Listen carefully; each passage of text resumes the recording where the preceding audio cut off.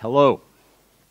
My name is Tim Berglund, and this is my second time at Devoxx Poland. I was here last year, and my third talk today. So anyway, I am delighted that you're with me. Thank you for coming. Who was in the talk I did just before lunch? Okay. All right. So you will see some slides in this talk that are the same. You have been warned. I warned you before. I've warned you now.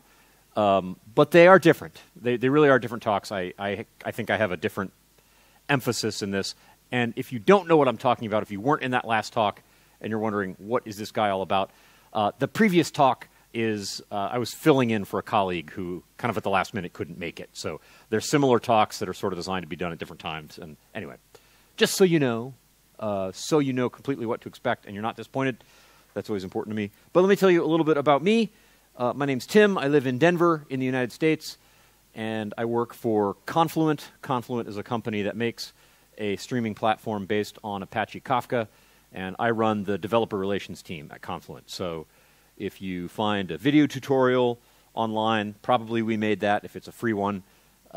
If you read documentation on the Confluent website or the Apache website on Kafka or the Confluent platform, that's my team did that, so that's either you can say thank you to us or you can blame us. You know, it's up to you. That's what we do. So our purpose is to make it easy and hopefully fun to do this stuff. Now today we are going to talk about microservices and microservices in the context of event-driven systems. And all of this is kind of going to revolve around Kafka in an unsurprising way. What I want to talk about, just basically to kind of lay out the outline for today, I want to just remind ourselves why we use microservices, what's good about that, and what the costs are, so the trade-offs that we make when we use microservices, how we mitigate those trade-offs, how we solve those problems, and see where Kafka fits into all that. Now, all of this is going somewhere interesting. And I won't spoil that surprise for you. We'll kind of get there at the end. But once you decide to go all in on microservices, and once you decide to integrate your microservices through Kafka, you end up doing architecturally a very, very interesting thing, and I think a good thing. And that's really where we'll end up. And the room is small enough. If you have questions, just put your hand up. It's totally fine. That's how we do it back home. It's okay. I mean, like, don't interrupt me, but put your hand up, and we can just talk. That's totally cool. And if it's out of scope or it would just take too long, I'll just tell you, talk to me later, and we'll do that. So there you go. Now,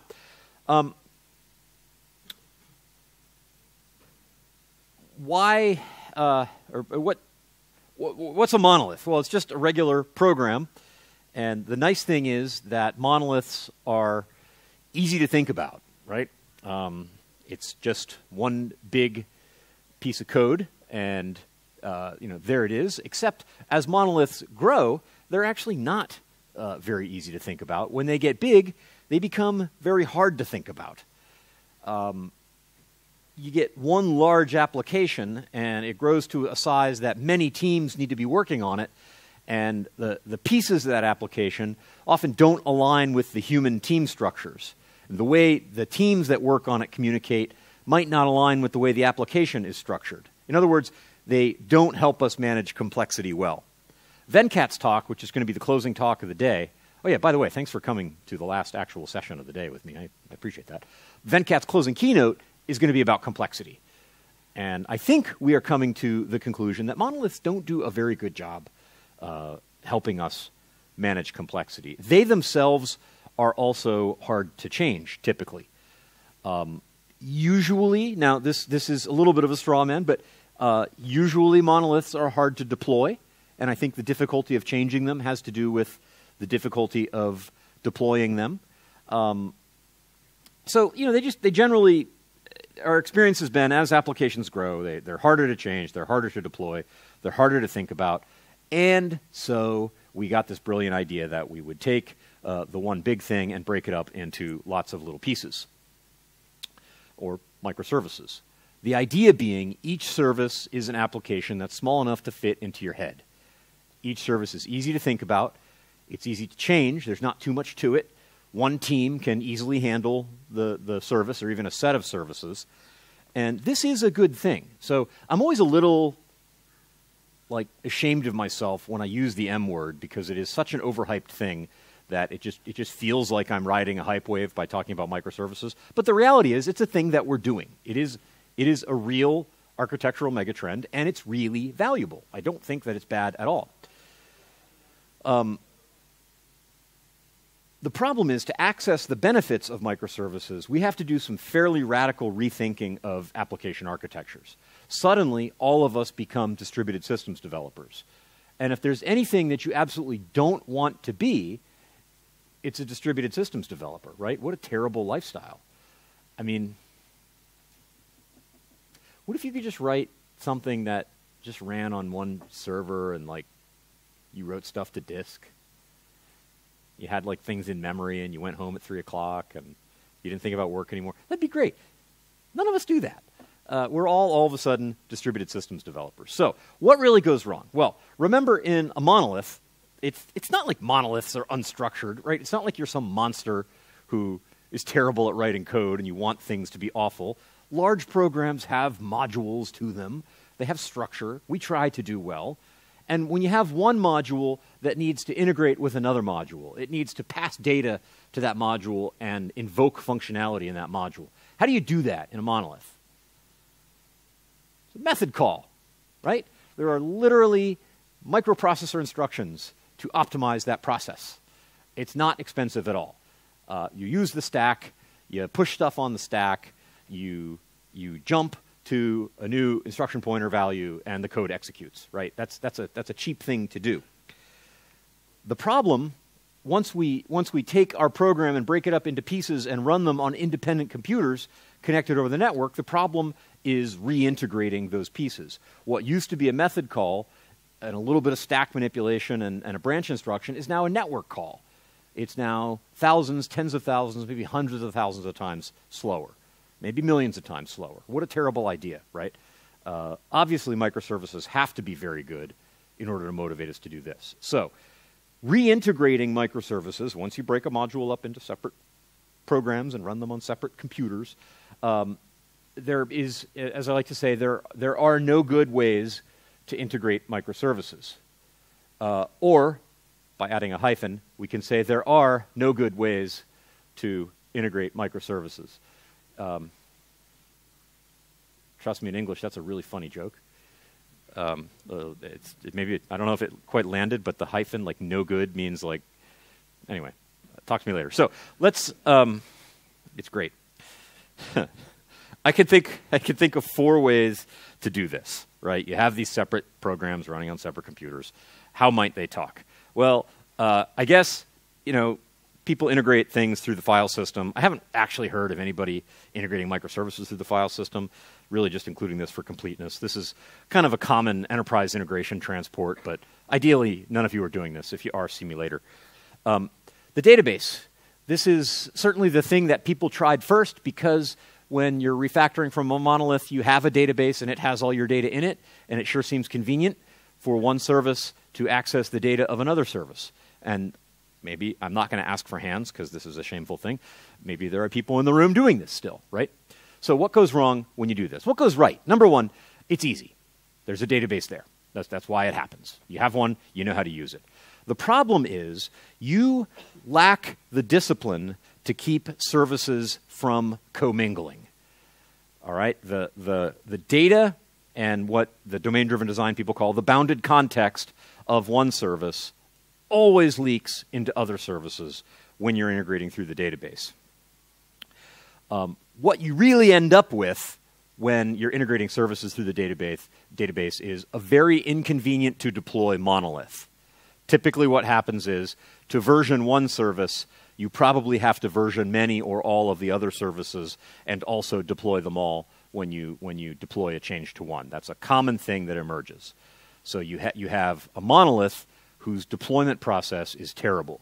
In other words, all of the downsides of microservices and none of the advantages because you you picked the easy way out. Now, databases are not somehow bad. They didn't become bad. As we'll see, they're 100% appropriate to use inside a service boundary, right? So if there's a service and it has some rich data access things that it needs to do, it's totally fine for that service to completely own, say, a little relational database or even a big relational database.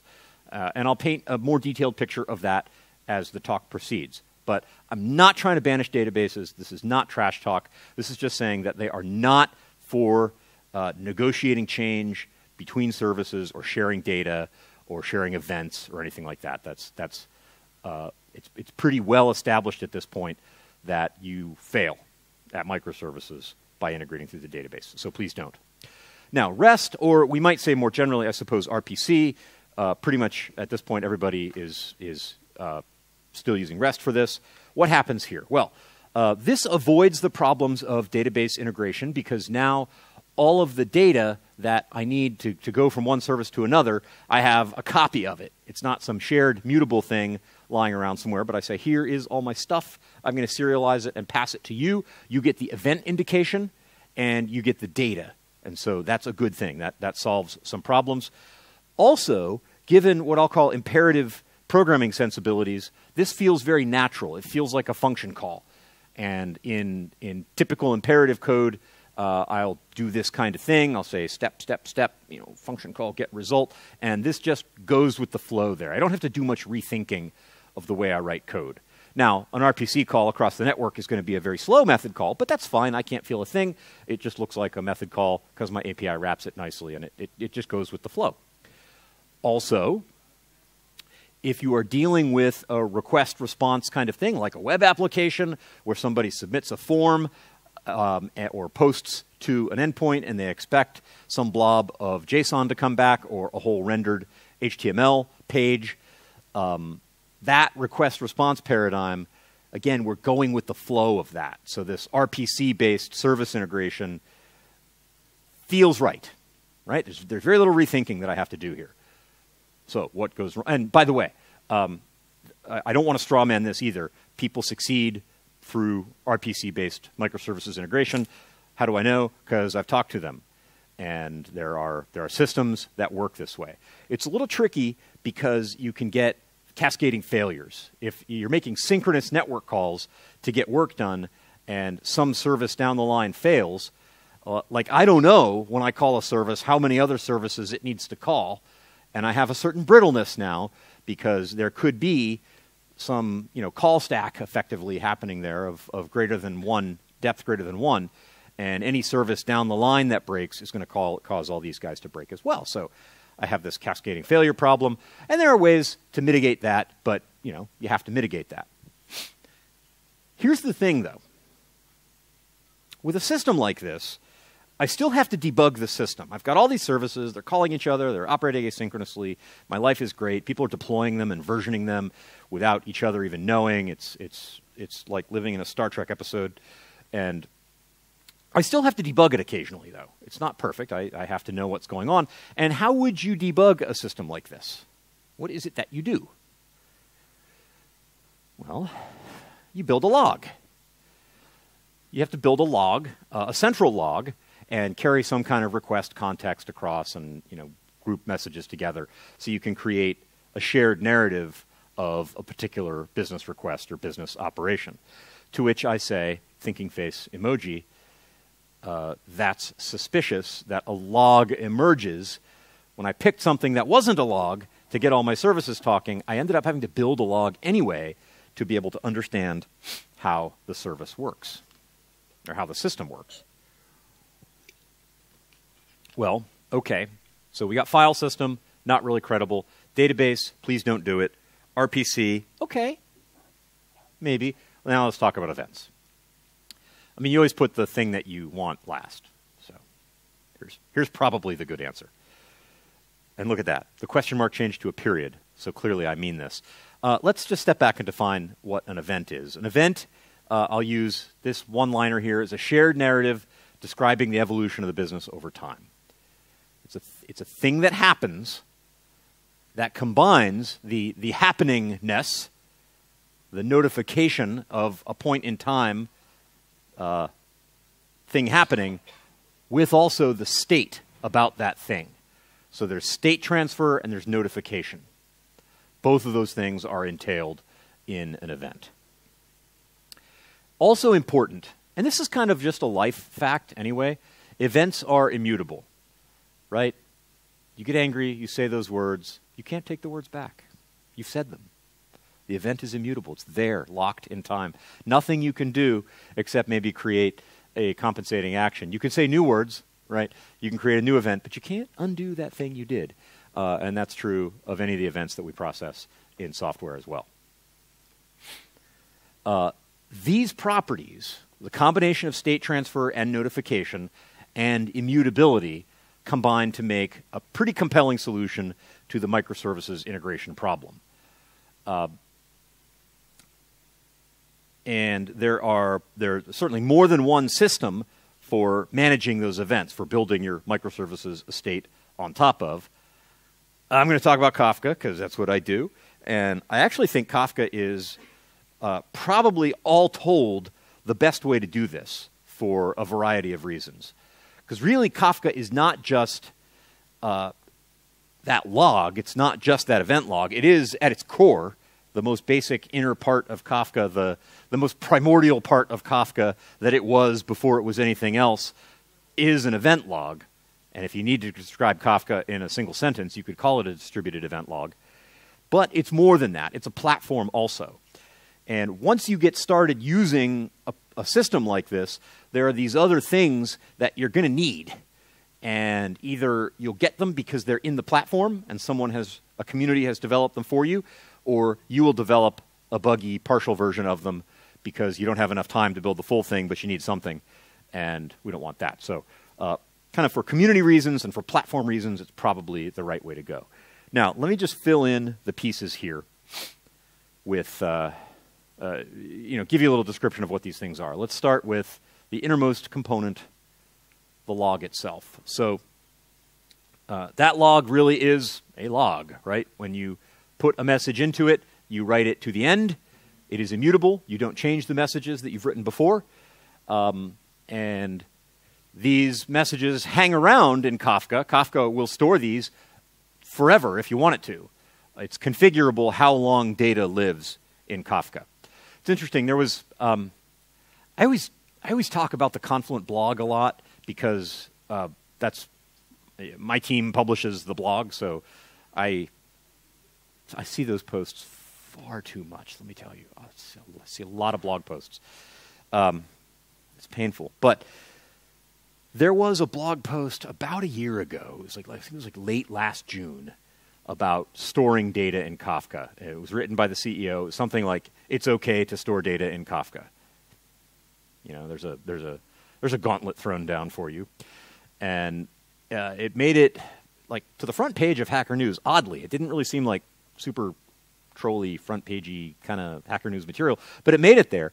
And there was all this discussion. And normally, just as sort of a policy in my life, I try not to read the comments on Hacker News because, I don't know, I mean, you get to a certain age where you become aware that you're going to die someday.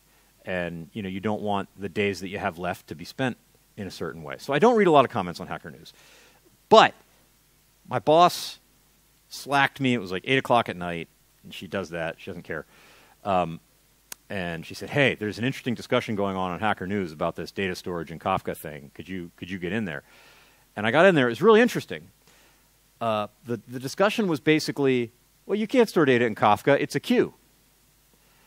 And a few of us were saying, well, you can configure how long Kafka retains the data, and the maximum is forever, and it won't ever expire the data. And so, that would seem to indicate that, yes, you can. And it's replicated. It's, these are files on disk, and they're replicated to other brokers and all this stuff.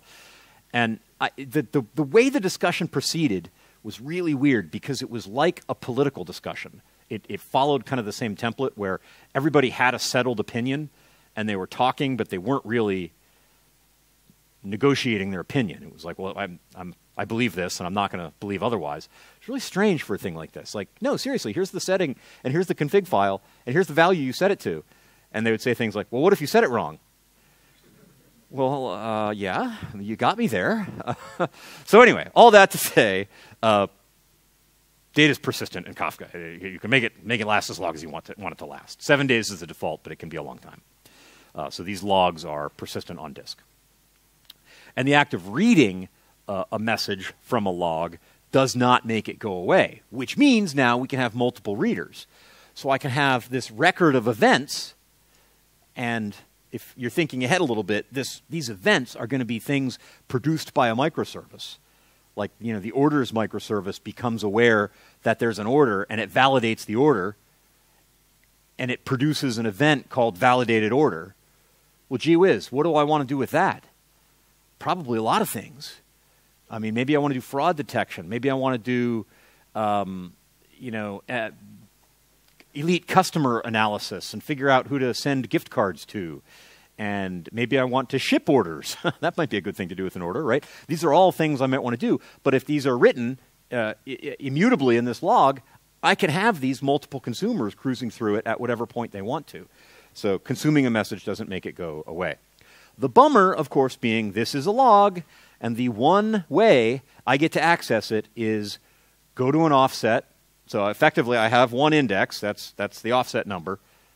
Okay, 2 indexes. Offset number and timestamp. But, maybe there's a username field inside my message. Can I build an index on that? I cannot. All right, I can jump to a message, and then I can go forward. And those are both constant time operations. It's super fast to seek to a message. It's super fast to read the next message. And it's constant time. It doesn't depend on how many things are in the log, but this is the access pattern I have, and that is going to be limiting. So we'll have to work around that limit in a little bit. So there's this log, and actually there's logs. There's lots and lots of logs. So data is organized into topics, just like any messaging system. So when I produce a message, one of those producer applications there writes a message into Kafka, it has to identify the topic it's producing to. That topic is itself partitioned into many individual logs, and those logs can be distributed among the brokers in the system. So I could have 100 nodes in my cluster, 100 brokers, and maybe a topic has 50 partitions, and each one of those partitions is on a different broker. And, of course, replicated to at least 2 others. We're not going to store it in one place. But point being, a topic is many logs, and that stuff is spread out all over the place. Many producers can be writing into a single log, a single topic. That's fine. And many consumers can share the work of reading from a single partition. And the way consumers cooperate with the cluster to balance that work is actually pretty interesting. Kafka will try to automatically assign the partitions of a topic evenly to the consumers that are identified as a group. So if all 4 of these are your application, your one consumer application, then they're effectively running as a horizontally scaled application. And that's for free out of the box. All right, what else happens here? What we just talked about, the log, the producer, and the consumer. But we've got these connectors. So here's a thing that would happen. If you just took Kafka and ran with it and built stuff, you'd realize, hey, I've got this legacy relational database I need to read from. That's fine. I'll just use JDBC, and here's this select. And, okay, here's the current ID, the last ID I've seen. I'll keep track of that. And every 100 milliseconds, I'll do that select again. And if I see a bigger ID, then I'll get those back in the result set, and I'll produce them as messages into a topic, right? That'd be like the trivial database reader. Now, if you think about it, you probably think there's at least 2 layers of complexity on top of that. That's going to get nasty after that. But you could build that. You could write that code. You're smart people. It would not take you long. But then you realize, oh, wait, I need to scale that, and I need to remember the offset somewhere. And, what happens if my process dies and it comes back up? And what about deleted records? And this afternoon worth of work would turn into a month or 2 of framework code that you hope nobody notices that you're writing. Well, that's what Kafka Connect is. Kafka Connect is a built-in part of Apache Kafka that runs as a Kafka client. So this is a separate process that runs outside the brokers, acting as a producer or a consumer, in order to ingest from external data sources or output to external data sources. And it's not just databases. It could be files. It can be S3. It could be Cassandra. It could be HDFS. Any of these things. So if you need a pluggable, declarative way of integrating Kafka with some other data source, you've got that. And this is an example of, if you ever think why Kafka and why not, some other messaging system, this is an example of one of the platform components that you either get with the platform or you'll make it, because it's got to be there. If you use this in any kind of real environment, it's a thing you're going to need. And it's a thing that Kafka, the community, has realized you need, and it has built it. All right, finally, what do we got? We got the log, we got producer, consumer, we got connectors. Let's talk briefly about a streaming engine, just in terms of our real quick Kafka overview here. Once you have data in topics, you can write consumers that get messages back and imperatively process them, and that's totally cool. But again, there's stuff that you're going to build. You're going to realize I have to group by key and average, and I have to join one stream with another, and all these things are going to come up. So if you're in the talk this morning, I talked about KSQL, which is a SQL-like language that I can use to just write something like that. That's going to do simple fraud detection. It'll group by a key and filter by account and supports windowing and all kinds of stuff like that. It's all just kind of baked in. It's another part of the platform that you get for free. There's also a Java API that does the same stuff. This is Kafka Streams. And this is really, to get a good feel for Kafka Streams, is its own 45-minute sort of talk. But you can see it's a Java API where I say, hey, here's a topic out here called caterpillars, and I'm going to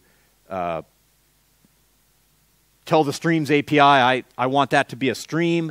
Then I'm going to map each message with some transformation and then output them to a new topic. I can just do that in Java. And there's a whole bunch more of that API. It is rich to the point of being daunting for newcomers. There's a lot to it, but it's a great API. All right, so that's Kafka.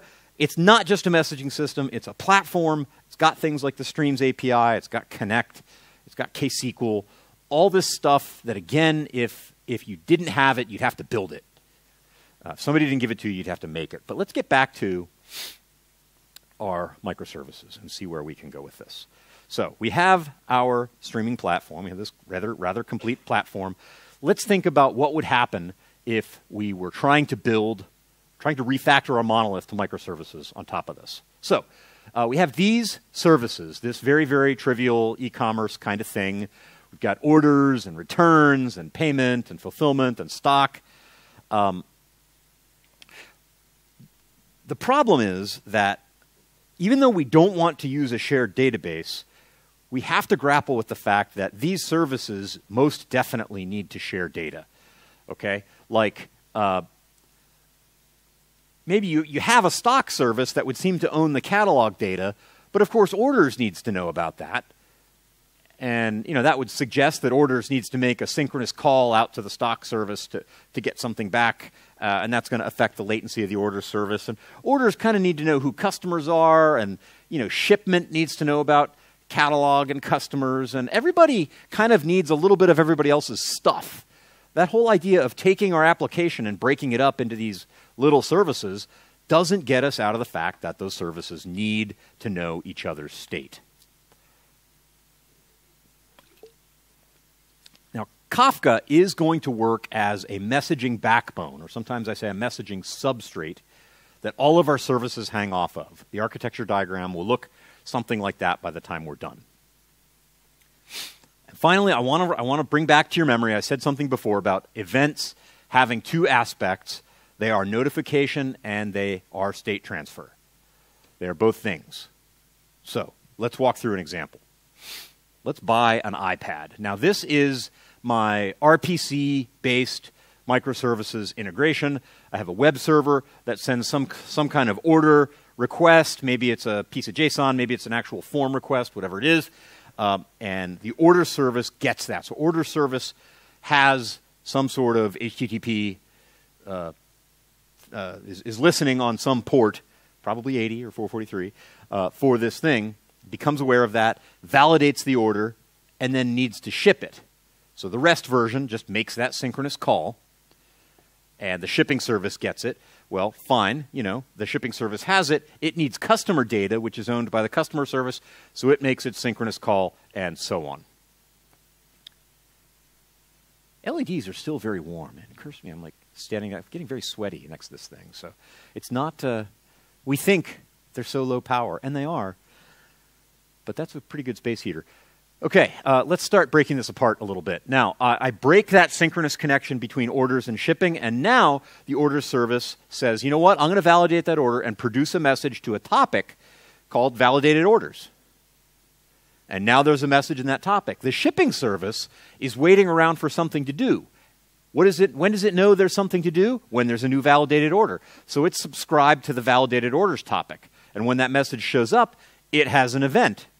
So now these guys are loosely coupled. If shipping service is down, that's certainly going to have an impact on our customers, but order service doesn't care. It's just producing new validated orders. There's no impact, no runtime impact to order service at all. Certainly business impact. It's not like downtime doesn't matter, but we have a little bit more freedom. So let's break the last connection and see what happens. This actually is a little harder here.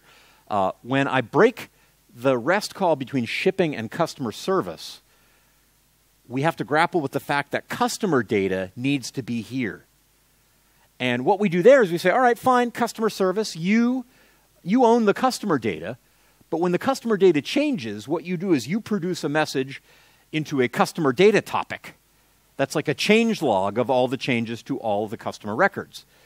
Shipping service is materializing like an internal tabular view of that. It's like it's making a little private customer database inside this bounded context. Why is that okay? Because the source of truth is a change log down here. That topic in Kafka, which is durable forever, that's the new source of truth. Not some database owned here, not some database owned here. There's a topic here. How many other services need that data? Customer service doesn't know and doesn't care. It just has to make sure the change log is properly produced, and anybody who wants can consume it and make their own internal customer table out of it. And you could do that with the Kafka Streams API, the Java API. You can do that with the database of your choice, right? You could have a little process that just consumes, a thread that consumes from that changelog and inserts those changelog entries into, a SQLite or a MySQL or a Postgres or whatever. We don't need to know. The people building that service get to choose that. They need to look stuff up. They have a changelog. It's up to them. So same with orders. The sender fundamentally doesn't know who's going to consume the events that they send. So we have a truly decoupled system. The services do work based on whatever outside input they are excited by, and they emit their output, they produce their output into a topic. Whoever wants to consume that topic may consume it. Analytics, like I said, customer MVP programs, shipping, little things like actually fulfilling orders. That seems like a good idea. Stock services might want to be aware of that. Maybe stock services are aware of shipment events or picking events. There's some picking service that we need to build that we haven't even thought about yet. This ecosystem of services is now sort of able to grow. All right, let's do one more and talk about a few other parts of the platform that we can do. So, same kind of idea here. We have an orders service, and it becomes aware of orders through whatever mechanism. That doesn't matter. It validates those orders and produces validated orders to this topic. Now, we have another thing I didn't even mention before, the schema registry, which is another part of the broader Confluent Kafka platform. It's an open source thing.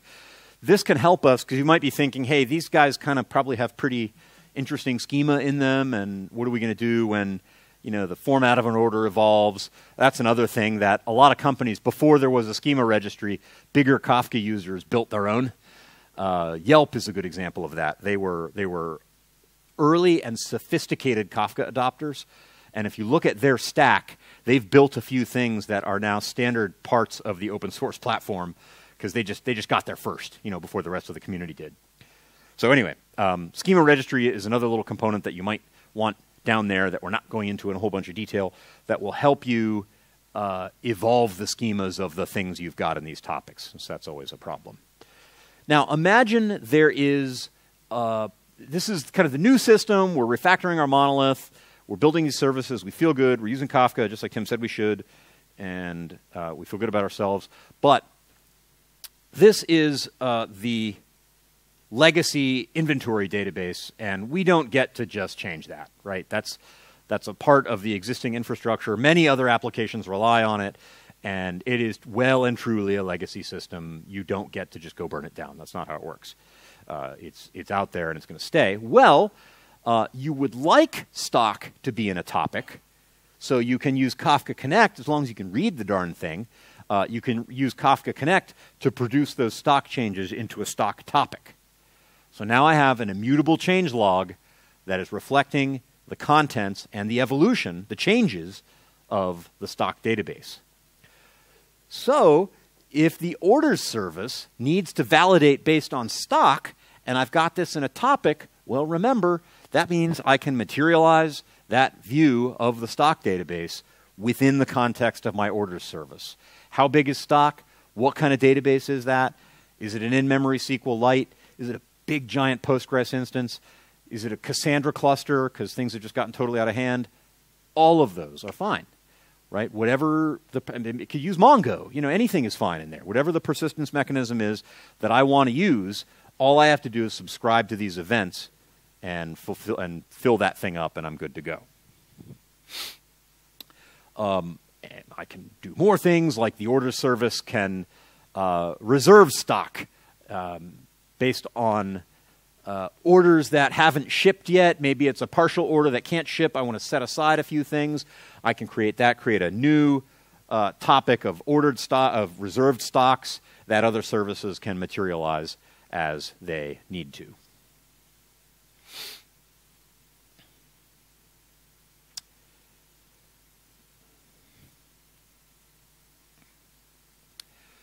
And here showing stock minus reserve stock, I could make an internal database out of that the order service could use. So the whole thing ends up looking something. Oh, question.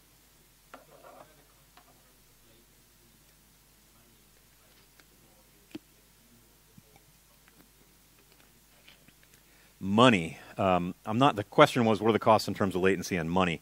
Money's hard to answer because depends on infrastructure, if you're running in the cloud and all that kind of stuff. I am being a little cavalier in my it's okay make copies of things. It's okay to make copies of data, which it is from a correctness standpoint because all these events are immutable. So I certainly can make copies of immutable data and not worry about whether they'll be correct. But it does cost money to move them, costs money to do computation on them, it costs money to store them. So those are all things to consider. And it always bugs me when people say, disk is cheap, because in the cloud that's a cost. So usually a lot of us can calculate how much that stuff costs. So I don't have absolute numbers, obviously, that your mileage is going to vary there.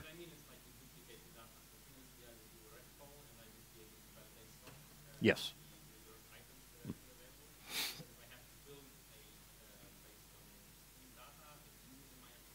Mm-hmm. Yes. So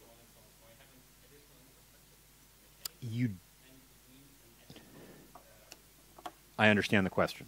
The additional infrastructure that you have to maintain is probably one of two things. It's probably either an actual database, like a little sidecar kind of thing, an actual relational database with its own storage. More likely, it is a Kafka Streams K-table, where the Kafka Streams API is really handling the infrastructure for you and materializing that table into an in-memory view on which you can do very low-cost key lookups. the key lookup's performance of a hash table. So most of the time, if your lookup is a key lookup and you're writing in Java, you're going to want that to be a Kafka Streams K table. So latency is much lower than it would have been for a REST call. And if it's a database, latency is still probably lower than a REST call. That your mileage is just going to vary there. I mean, usually on the other end of that REST call, there's a database lookup there too. So it's never going to be worse than that if you're eliminating the network hop. Yes. So that latency is an eventual consistency question, not a request latency question, because the request is satisfied based on what's in the materialized view inside the service, and latency of the small numbers of milliseconds it takes to get that updated in memory is the eventualness of your consistency. All right, so kind of wrapping this up. This is what we've made. We've made an order service. And there are these various other things. We built a fraud service out and order details to look stuff up later on, an inventory service. This kind of ecosystem of things grows up. And they're all integrated through Kafka.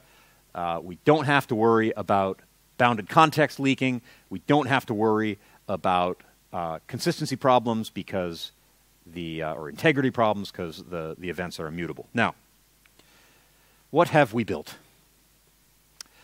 Well, there's nothing like a picture of an onion and some plastic rosemary to help clarify this. I do think that's plastic rosemary, and that bothers me, but that's stock art for you. So I would like to just ask you what a database is. We've been talking on and off about databases, and let's just think, to make it easy, let's think about a relational database and kind of peel the onion on this thing.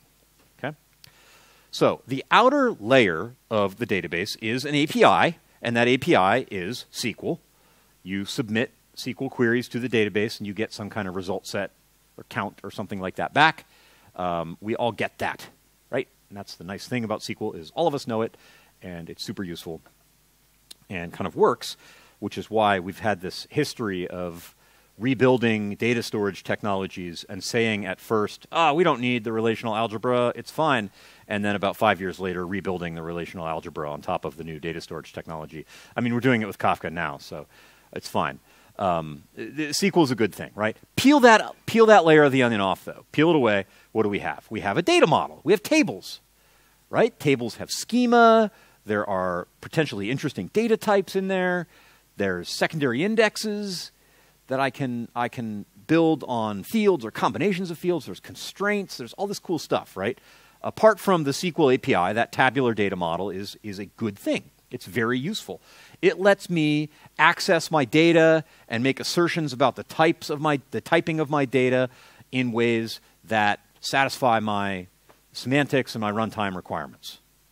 Good thing. Peel that away, and what do I have? Well, some kind of storage engine. Some kind of storage, some sort of update-in-place storage engine. It's going to store indexes on disk. It's going to let me make changes to rows, insert rows, delete rows, and kind of manage storage on the disk, right? That storage engine is going to be there. At this point, we're getting to a level of abstraction that's interesting for if you're a DBA or if you just really want to go deep on your database, but it's harder to use. It would be weird to use this directly, right? Peel this layer away, and what do you have?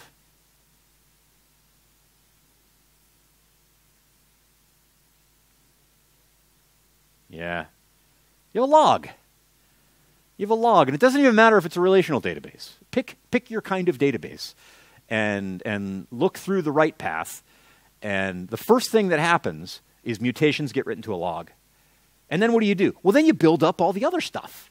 You build up your tables, and you maintain your indexes, and you do all this other stuff so that some API that you've agreed on, which is SQL, can access the data in an interesting way that conforms to the semantics that you've defined and answers questions in according to the SLA that you need.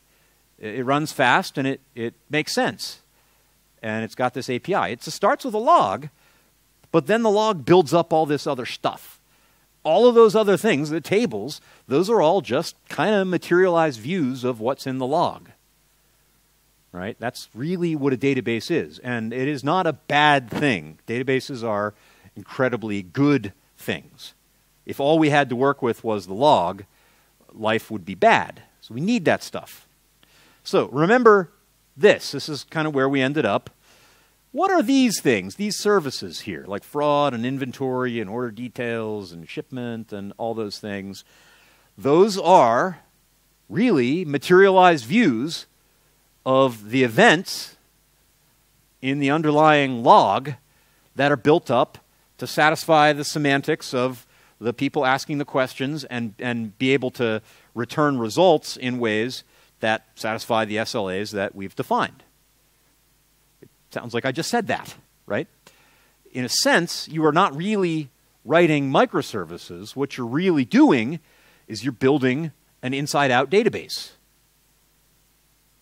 Each service is kind of analogous to a table in a database. And Kafka, and the Kafka platform and these various open source Confluent components I've been talking about, this whole thing is the commit log and the stuff, platform stuff around that commit log that you're going to need. So you're not really writing microservices, you're building an inside-out database, and I think that is probably the right idea. That's probably the right way to build systems. You know, we start off with microservices being cool and seeming like a good idea and seeming to solve some problems. Then you're like, wait, actually, they create a lot of problems. And then you get this idea into your head and you think, no, this is actually quite elegant. You're building a big, giant database. Pretty neat. So, thank you.